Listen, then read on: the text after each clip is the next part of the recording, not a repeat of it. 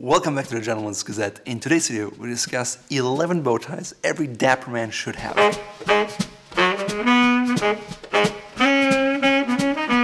If you recall, you already did a video about 12 neckties every man should have, and bow ties are a little different. Some men are uncomfortable wearing them, but if you can pull them off the right way, you really stand out from the crowd in a very debonair way. Some people will argue they're a little more eccentric. At the same time, they wear cooler, especially during the summer, because you don't have anything covering your chest. Of course, if you have issues hanging your ties in your food and getting them stained, with bow ties you won't have that issue. So what 11 bow ties should be part of every dapper gentleman's wardrobe?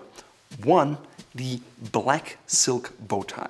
I think every man should have at least one black bow tie in silk, because chances are you'll be invited to a tuxedo event, maybe it's a wedding, maybe a gala, maybe another formal evening event, and without it you simply don't fit in, and it's bad because you don't adhere to the dress code. In case you don't own a tuxedo, I still think you should have a black bow tie, because you can wear it with a dark suit and just give a different appearance than if you'd wear a regular necktie. Ideally, you should get a silk that matches the lapel facing of your tux, and most of the time that's satin. It can also be grosgrain. And to learn more about what black silk bow tie is best for your outfit and your face, please check out our in-depth guide video on that. You may be familiar with our online shop, and we actually offer the largest selection of high-quality black bow ties for gentlemen in the world, so take a look. The second bow tie you should invest in is a navy one with white polka dots. Winston Churchill famously wore it, the tea magnate Lipton had one, and it's just one of those all-time classics that works well with dark suits, as well as sport coats, tweed coats, or any other sport coat combination and casual outfits. Most people have one in silk. Personally, I prefer one in wool challis, such as this one from Fort Belvedere. It has pointed diamond ends, and it just adds more texture to the outfit. It's fantastic for fall-winter outfits, and the tones are rather subdued, so they're not over the top, so you can wear them with a suit or with a combination. The third bow tie you should invest in is a red silk micro pattern bow tie.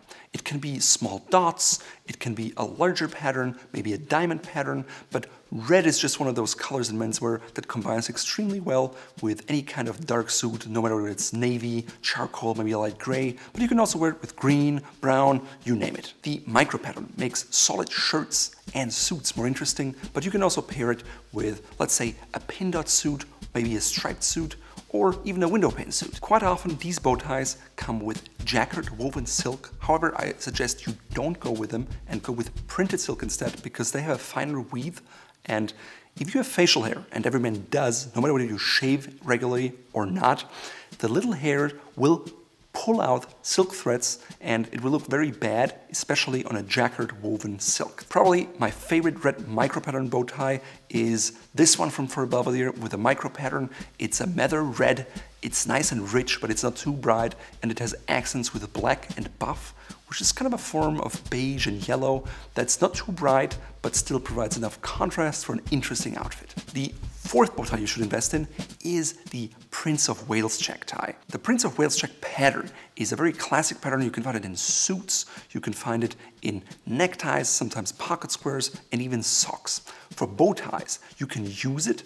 It pairs particularly well with business suits if you get a very fine pattern, and it's repetitive, it's visually interesting, but it's subdued. My favorite one to pair with a business suit is the navy and off-white one from Fort Belvedere with pointed ends that you can see here. It's very understated. If you want to go a little louder, maybe you can go with something red.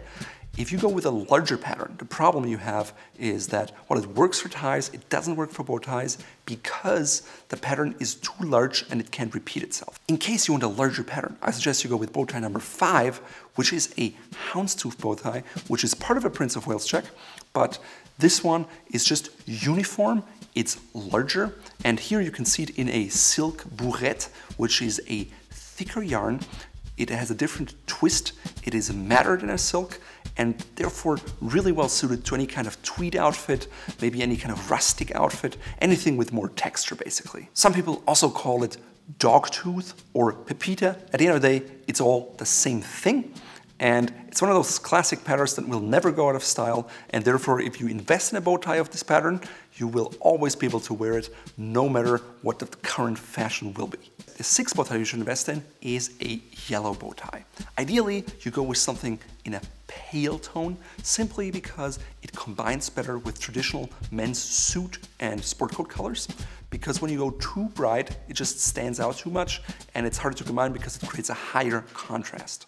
With a subtle yellow or maybe a buff tone, you can add tones like yellow, orange, red, or green, and will always be a dapper combination that contrasts well on white shirts, light blue shirts, pink shirts, and any other form of pastel colored shirt. My favorite one is probably the one from Fort Belvedere with diamonds on them, with red, blue, and orange combined, because it goes with so many things. It's one of my favorite travel bow ties because I can just combine it with anything I have in my closet. The seventh bow tie you should invest in is a green bow tie.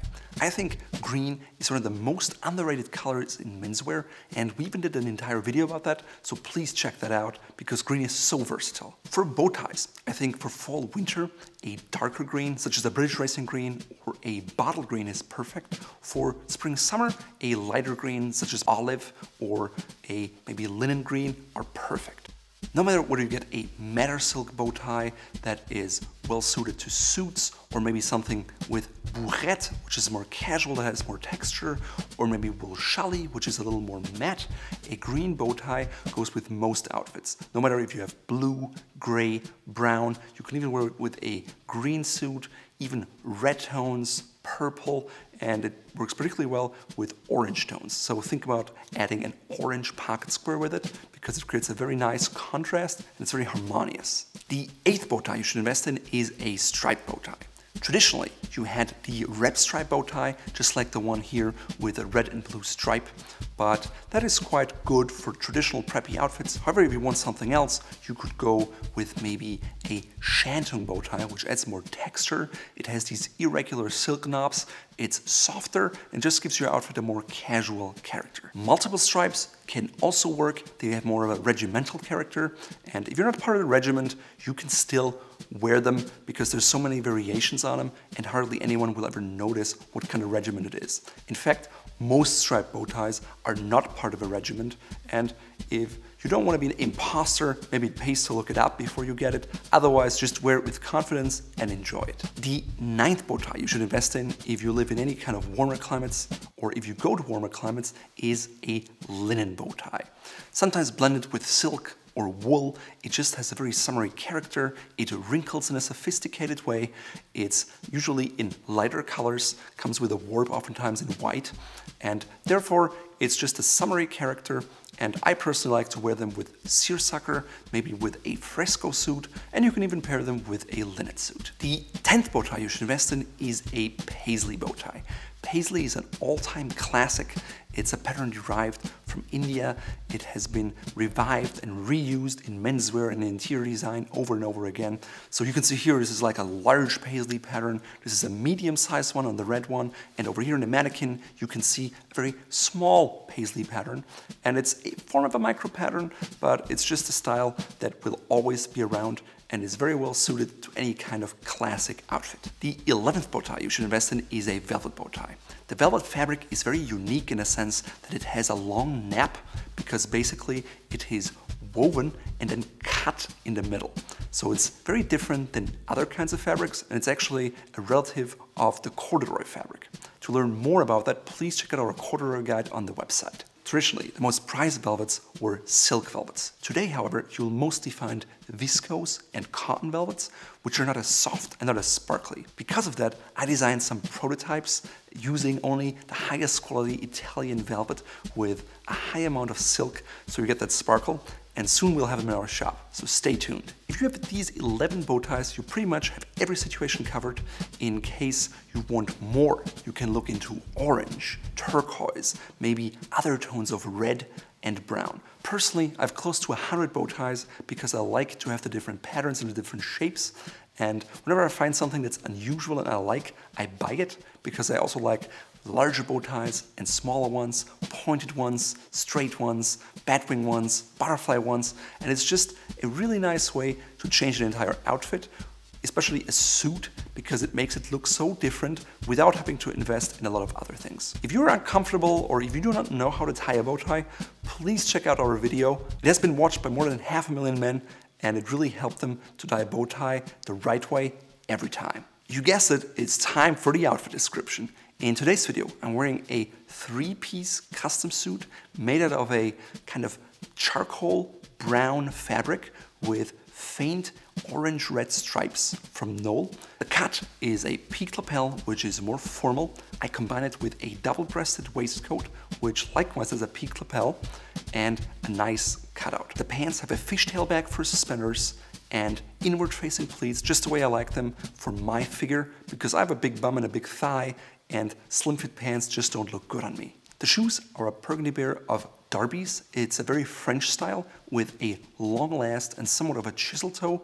They're from Cobbler Union, and my socks are gray with a clock pattern. They have some red and white in them, which goes well with my shirt and the stripe and the suit. They're from Fort Belvedere. My cufflinks are gold with a dark red garnet, and my ring is likewise gold. It's from Hungary with a bloodstone in dark green and red, which goes well with my suit and my bow tie. The bow tie I'm wearing here today is a red madder silk bow tie with some blue and an orange dot. It's a micro pattern, it's a little flower, and it works really well with a formal suit like the one I'm wearing here right now, but it would also work with a tweed sport coat like the one over here. The shirt I'm wearing is a white herringbone shirt of, I think, a Thomas Mason fabric made by Sangar. The pocket square I'm wearing is a simple white linen pocket square from Fort Belvedere that suits the formality of the suit and works well with my shirt. You can find all of the Fort Belvedere bow ties, and even more than we showed in the video here, in our shop. And if you're in the market for bow ties, self-tie bow ties that look really dapper when you tie them and are slightly different every time for a really unique character, please check out our shop.